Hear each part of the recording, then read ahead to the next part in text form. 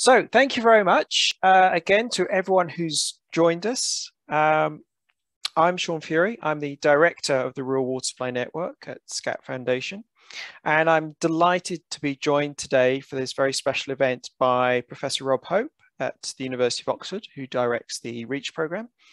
And after some opening remarks, he will be followed by presentations by Kristina Nilsson, the consultant who did the majority of the detailed analysis of this work that you'll be hearing about, Dr. Duncan McNicholl from the Uptime Consortium, and then Dr. Saskia Nowicki, who's a postdoctoral researcher also at Oxford. After the presentation, there will be an opportunity for a short Q&A, but this is just part of the conversation that we'll be having that we hope that we'll continue with you after this event, but we aim to close up after 45 minutes. So next slide.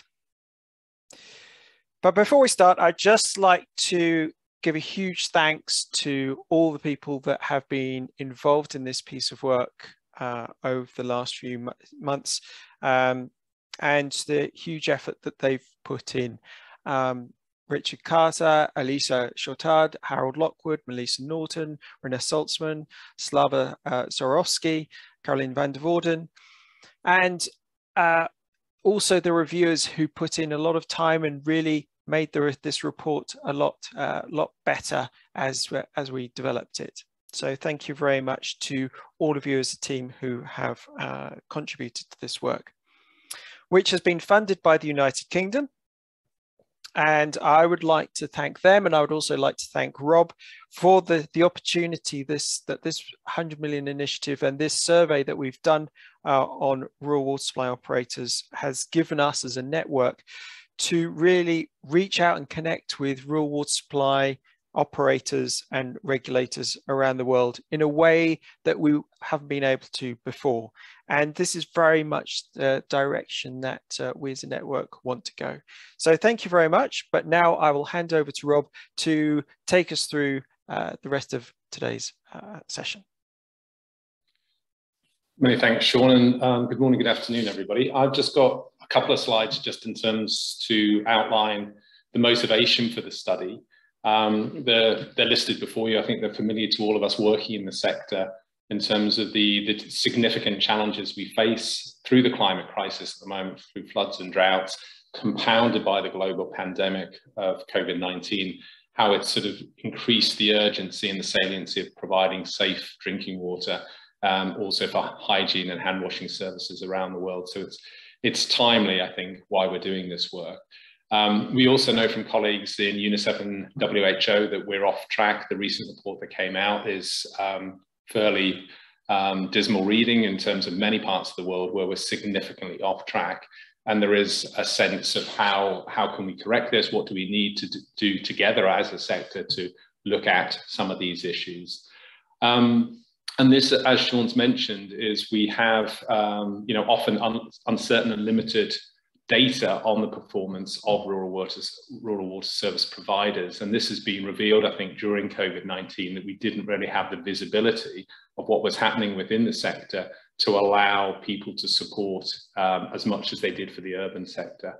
So this is something we can hope this would be one step in the process of correcting that. And if we turn to the next slide, I'd just like to outline very briefly the three objectives of the study. You can read them before you hear. I mean, it's just to give us a sense of professional water service provision in rural areas. What does that look like globally? We've not really had an opportunity to have a diagnostic exercise to look at the global landscape around this. We've had very good work from RWSN over many years trying to help us think through this, and this has been an opportunity to do a wider scope of that.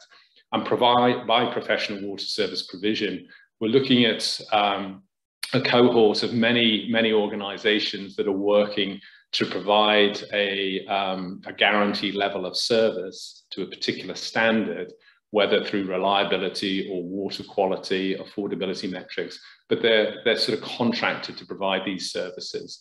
And there's, this is the terminology we're using in this report and some other work that's going on.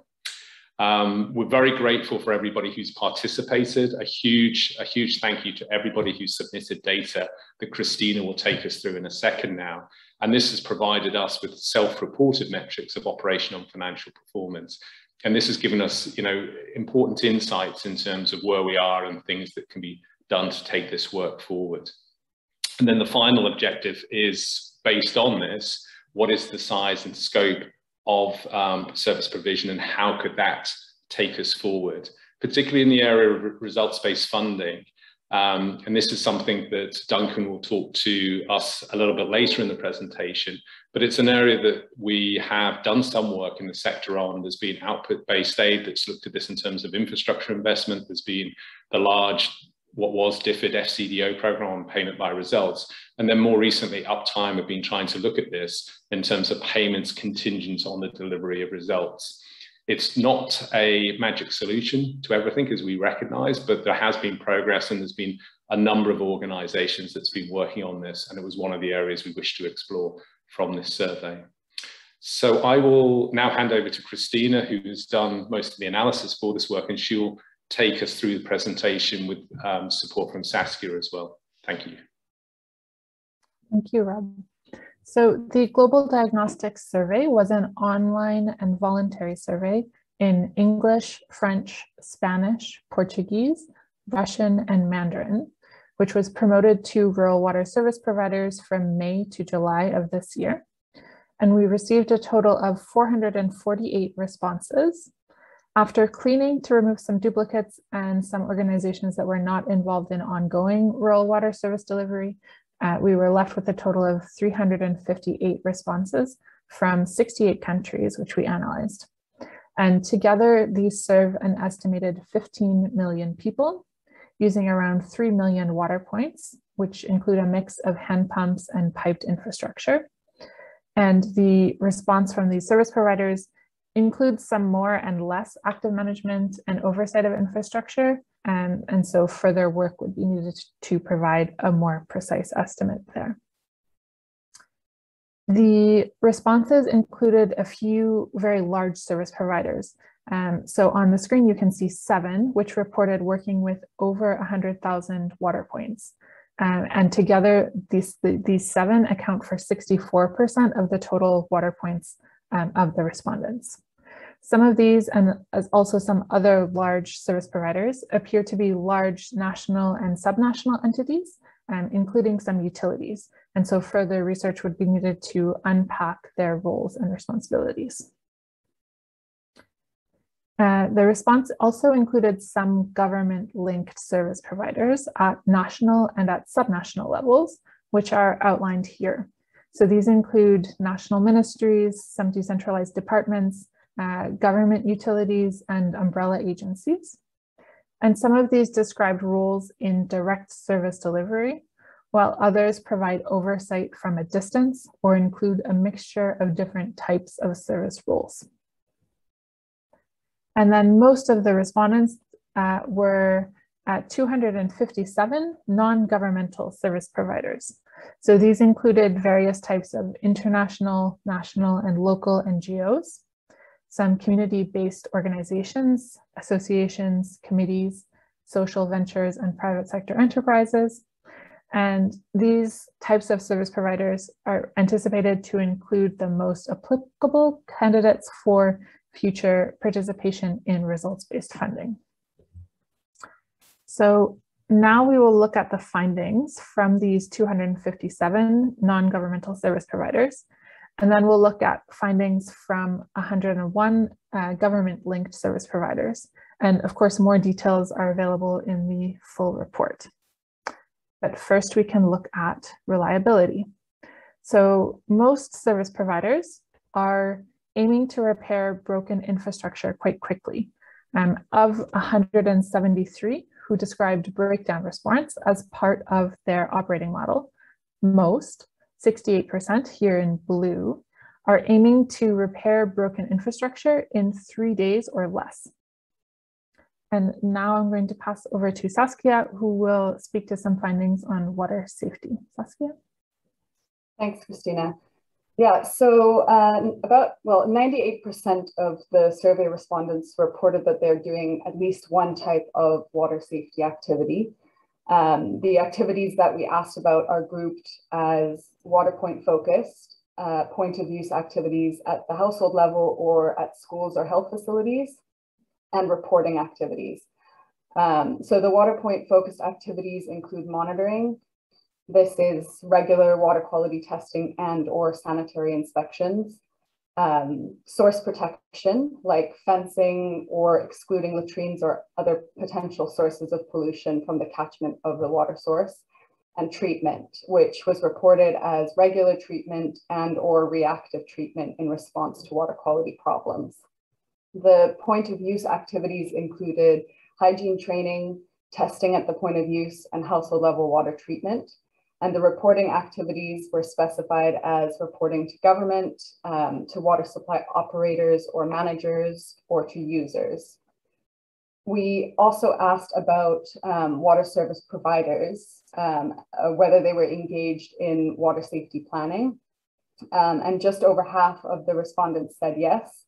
But the wider water safety activity responses indicate that respondents had varying interpretations of which activities they include in water safety planning. So the profiles of activities were not consistent with the water safety planning framework that's put forward by the WHO necessarily. So there could be follow-up work here to understand what these varying interpretations of water safety planning are. But for now, it's difficult to interpret that response in particular. So instead, to get a sense of where more comprehensive water safety activities are occurring, we focused on 4 pillars of activities. Change slide, please. So these pillars are water point monitoring, source protection, water treatment prior to the point of collection, and reporting results to government managers and or operators. We focused on these 4 pillars because of their important functions for understanding the water system and identifying hazards, dealing with hazards, and having information feedbacks in place. You'll notice that we've excluded the household level activities here. This is partly due to concerns about self-efficacy for sustainably managing water safety at the household level, and also the feasibility of scaling service provision that targets activities at that most dispersed level.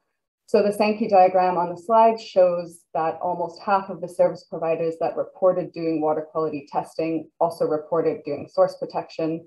Of those doing source protection, 40% reported doing regular water treatment.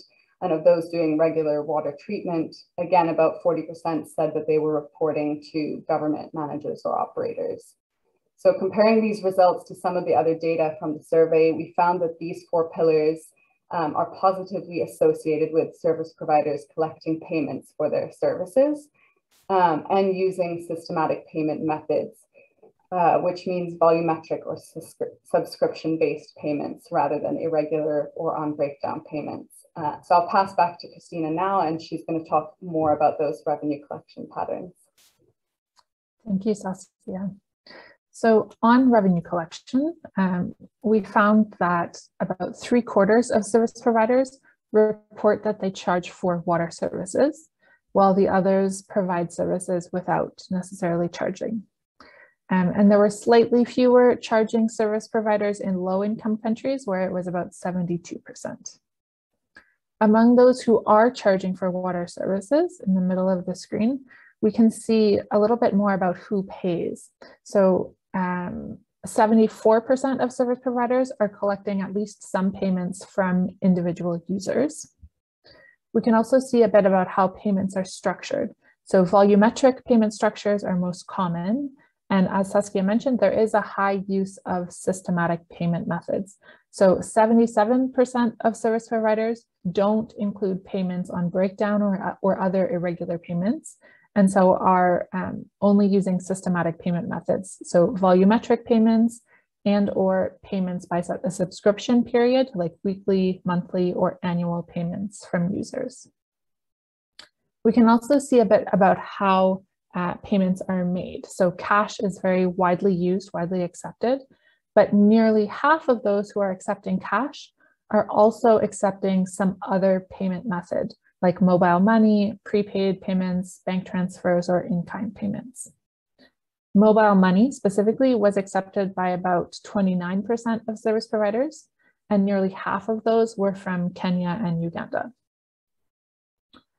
We also found that payments are used for a variety of purposes. And one interesting finding was that about a third of service providers in low-income countries are paying part of user fees to government, including through taxes.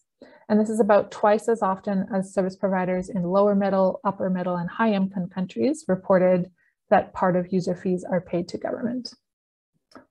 Finally, more than half of service providers report receiving financial support to subsidize the local costs of their operations, including from sources including governments, donors, NGOs, and the private sectors. And the service providers that do not report receiving operational subsidies, the other ones don't report that, but don't provide evidence that users are generating sufficient revenue from operations and capital costs. And so this would require some more investigation and cautious interpretation. We also found that service providers in low-income countries less often report receiving subsidies for operations and more often report paying part of user fees to governments, including through taxes. And on the other side, service providers in high and upper middle income countries more often report receiving subsidies, including from governments. We also have some findings about shocks and specifically the impacts of the COVID-19 pandemic on operations. So about 1/3 of service providers in orange reported major negative impacts to their operations from the COVID-19 pandemic. And these included decreased funding, increased operational costs, and/or decreased revenue collection. And the most impacted service providers were more often not charging for water services. So this slide provides an overview of the key findings from the global diagnostic about reliability, water safety, revenue collection, subsidies, and shocks. And the yellow points here indicate that there were similar findings from government-linked service providers as well. So on reliability, most service providers are aiming to repair broken infrastructure in 3 days or less. Almost all service providers report at least one type of water safety activity. Most service providers collect payments for water services, and about 1/3 of rural water service providers reported major negative impacts to their operations from the COVID-19 pandemic. So next, I will pass the mic to Duncan, who will speak about next steps. Great, thanks very much, Kristina. We've understood now a bit about what services are doing and a bit about where they are. What I'm going to do in the next few minutes is talk about the implications. What does this mean and what might we do next? Specifically looking at implications for increasing the scale and sustainability of safe and reliable rural water services, and looking at results-based funding as one opportunity to do that.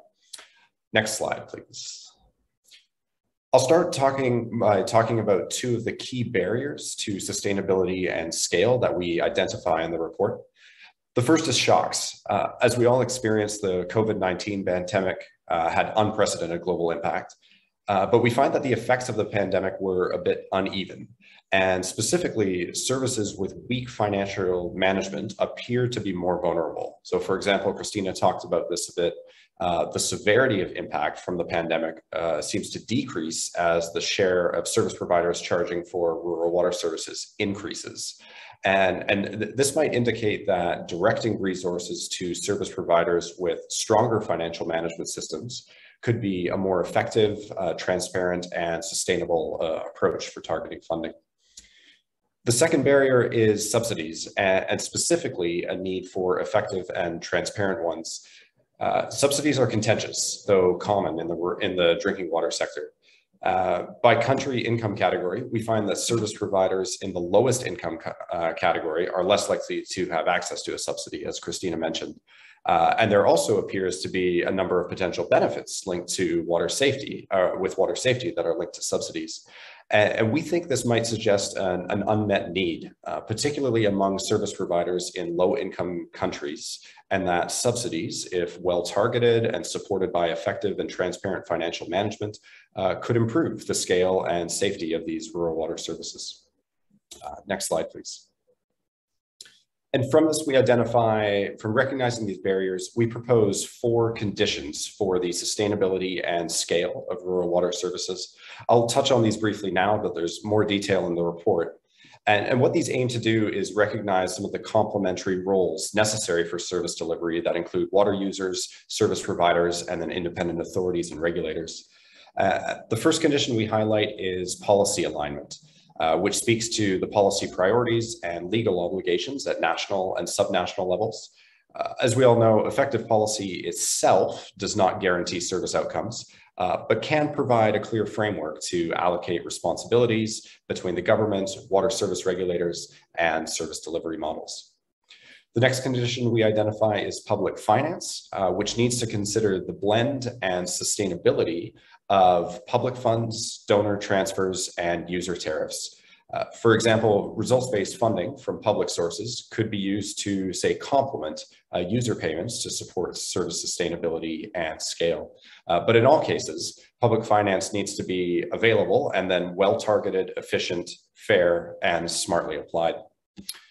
The third condition is professional service delivery, which reflects a contractual approach where the risks and responsibilities in the delivering affordable, reliable, and safe drinking water services are allocated clearly and fairly between service providers, users, and authorities. So a service provider would be mandated to fulfill certain roles in proportion to its capacity.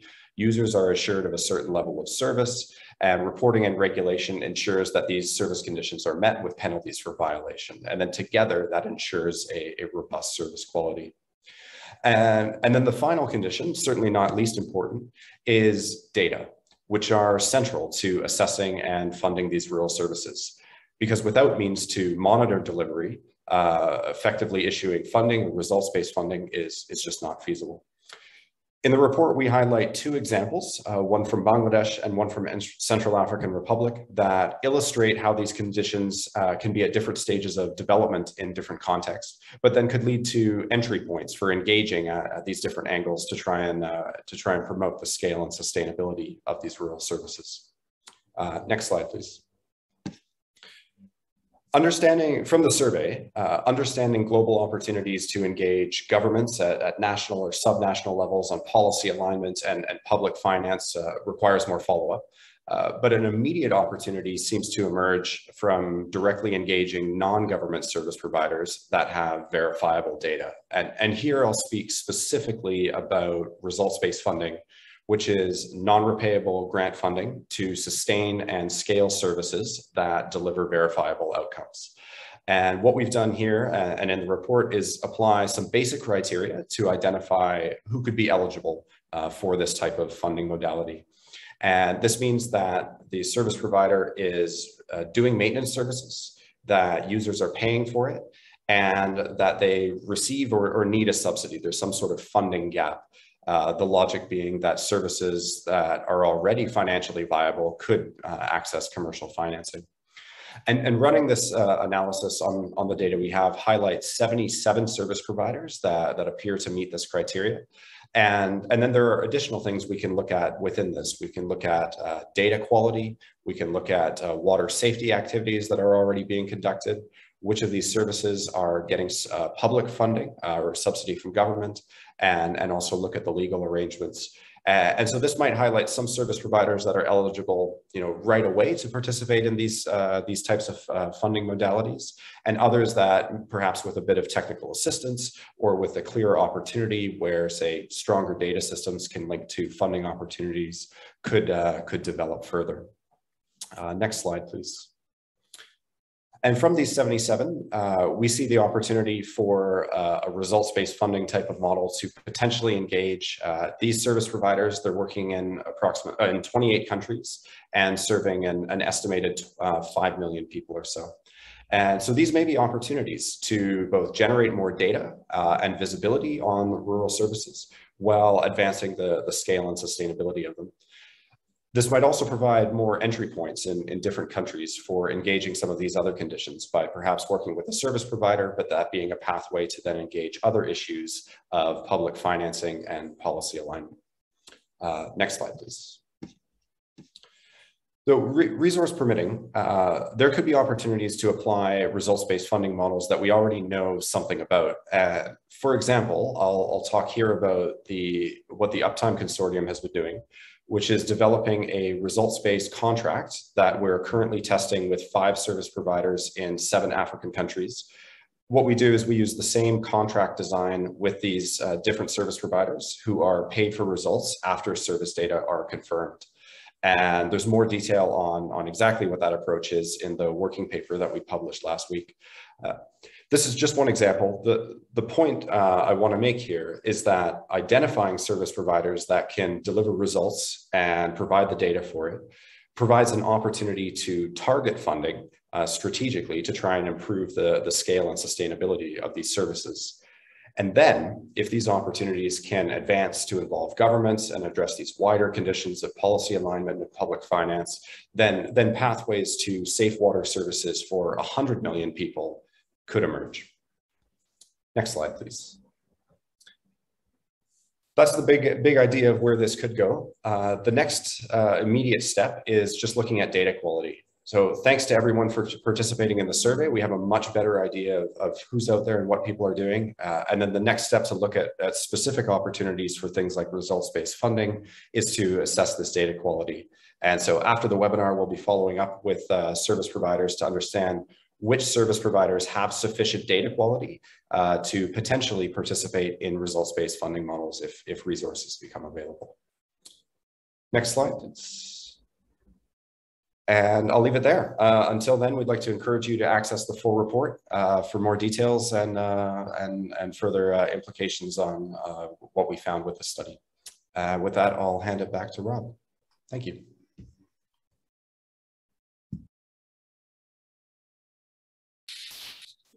Thanks, Duncan. Sean, did you want to come in here? I can see you've put your camera on. Yeah, did you want to make a couple of remarks on that before we go to the Q&A?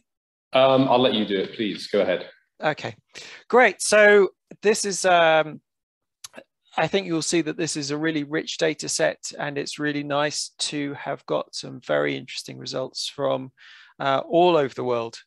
From South America, from Central Asia, from all over Africa, from Eastern Europe, really, really rich and a lot of useful information that I think that all of us will find very useful. So please do download the reports. The link will be posted in the chat if you haven't already seen it. It's also on the slide there, but it's also available on the REACH website and on the front page of the RWSN website. We've got about 10-15 minutes, and we've got some questions coming in the Q&A, so please do keep on putting them there. I'm going to start on the more process questions on the survey and then come back to the more specific thematic ones. So a question from Bill Twyman. Governmental and non-governmental service providers are very broad categories. Did you break down these types of services into more specific groups, such as local government provision versus national utility versus regional utility? And if so, analysed these availability by more specific groups. So Kristina, do you want to take that one? Sure, thank you for the question. There was a lot of overlap in responses, so a lot of service providers identified themselves as multiple things.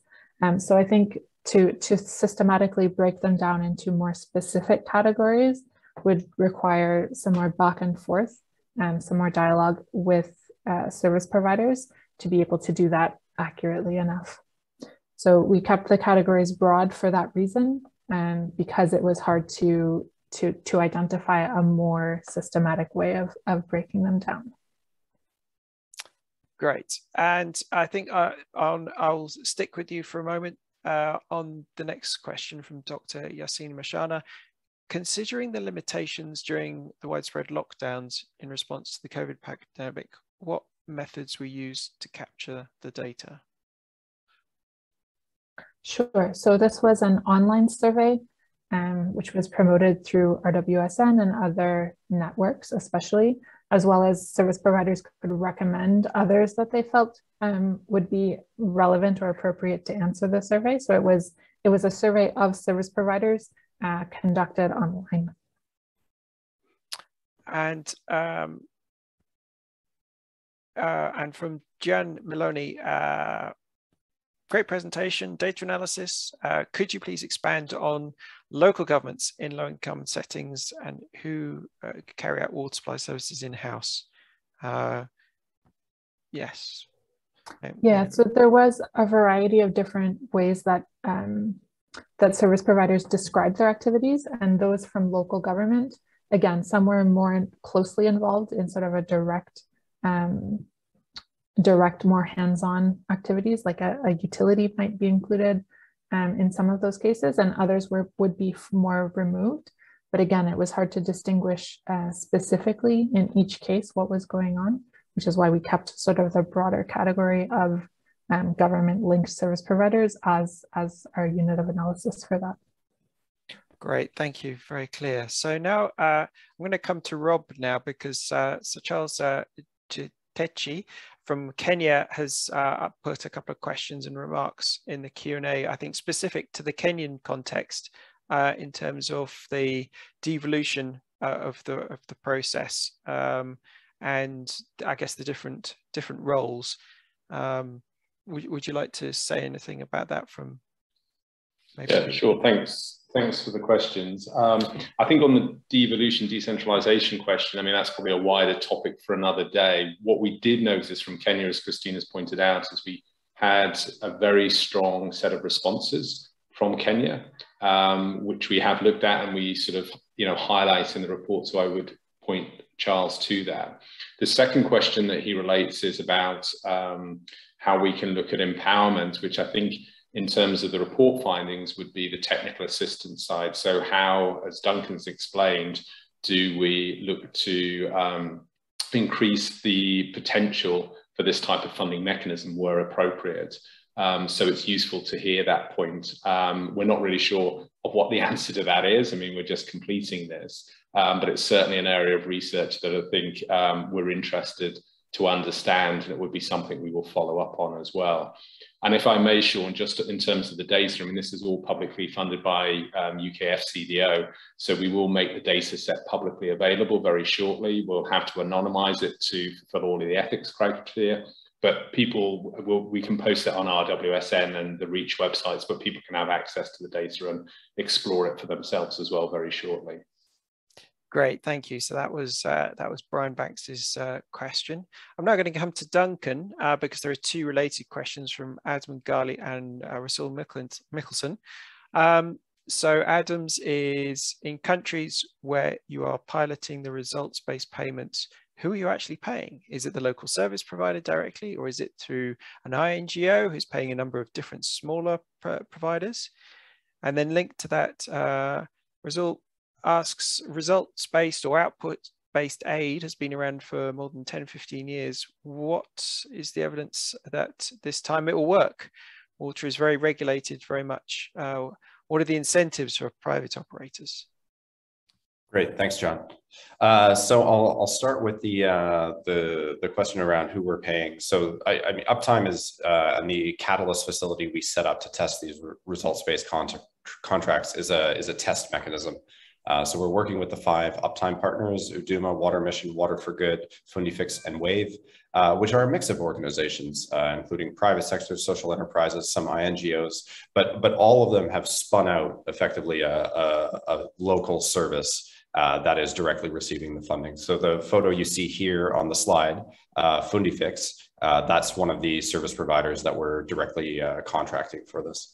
And so they aggregate these service results and then submit them to the Catalyst facility. And then after those results are confirmed, they get paid for those services. And then why is this going to work this time? These are not new ideas. Absolutely. The idea of paying for results, the idea of saying of output-based aid, or however you want to badge it, has been around. I think for us, the challenge that we've really been trying to address is how can we make this approach scalable? How can we look at a finite number of key metrics? And so in the working paper and the contract, we use 3 key performance metrics that can accommodate different service models. They can accommodate different infrastructure, different countries, different types of organizations. And really, we're just looking at what is the service results in terms of reliability, use of infrastructure, and what users are paying, and then pay for that after the fact. And so that's allowing us to take the same design, the same contract model, the same approach, and then apply it. We started in 4 countries. Now we've expanded that to 7. And we think that focusing on that simplicity and focusing on a small amount of high quality verifiable data, that's something that can help this model to grow beyond what to date has been a smaller number of pilots that are highly context specific and quite a lot of work to set up in each area. Great, thank you. And related to that, I think, is the question from Said Yasir Ahmad. How is the sustainability element being considered? I think it's linkages to community, linking communities and utilities.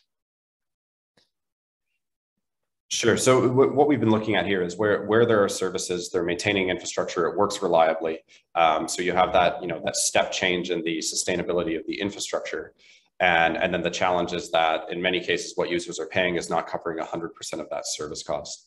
And so what we're trying to bring in is this results-based funding mechanism, issues non-repayable funding, to help address that gap between service costs and service revenues, so that the service can continue while motivating it, while providing an incentive in that contract model for the service to improve over time. So to maintain that level of reliability, but to progressively improve its financial performance to the point where either it no longer needs a subsidy, or we've really clarified the need, what can be achieved, what does it cost, with enough empirical evidence that perhaps a government could come in with a public financing mechanism or a PPP or something like that to take that over. Great. And I'm just going to, there's one more that's just come in before I go to Saskia. From Victor, how do you determine how much should be paid for performance-based outcomes?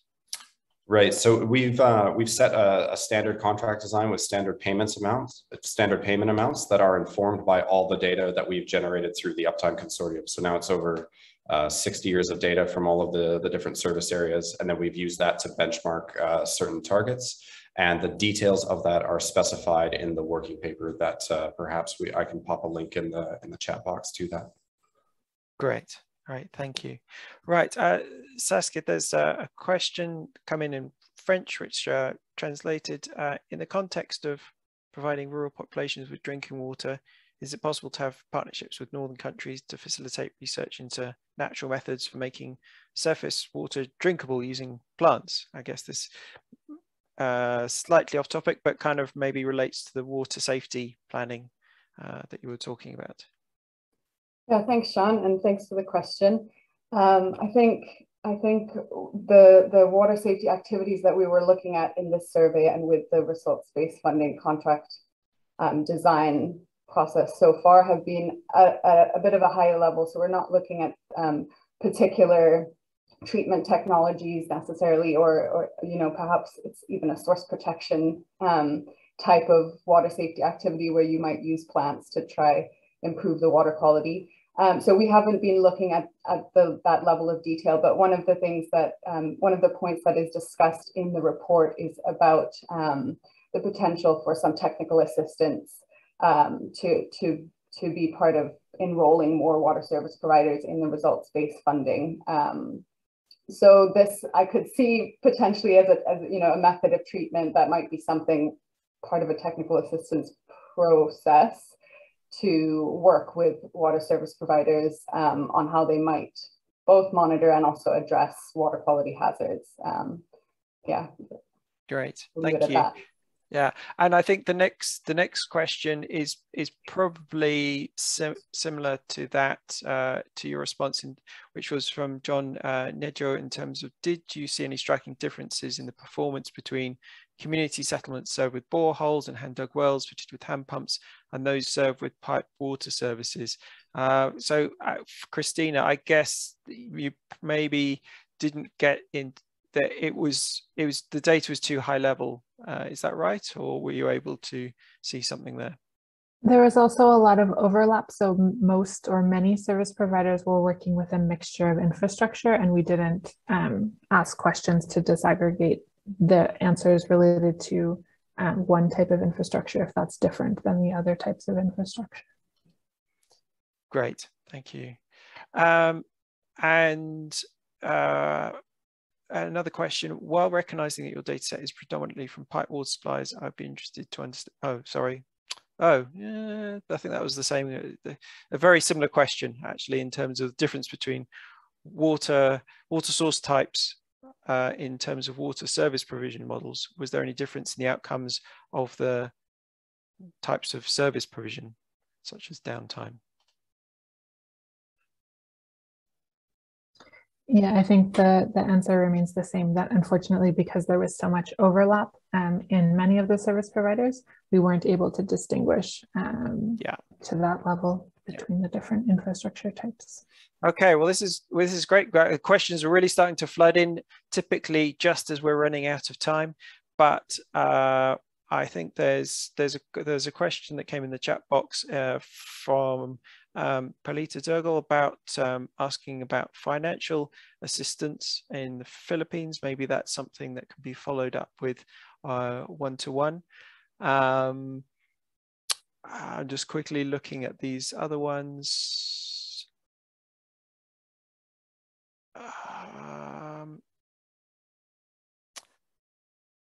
Do you, this is probably for Duncan, do you envision for Saskia, do you envision water quality thresholds to be part of the requirement for results-based funding payments, or is there a subsidy based on uptime only? That's from Mandy Goksu. Great, yeah, thanks for the question.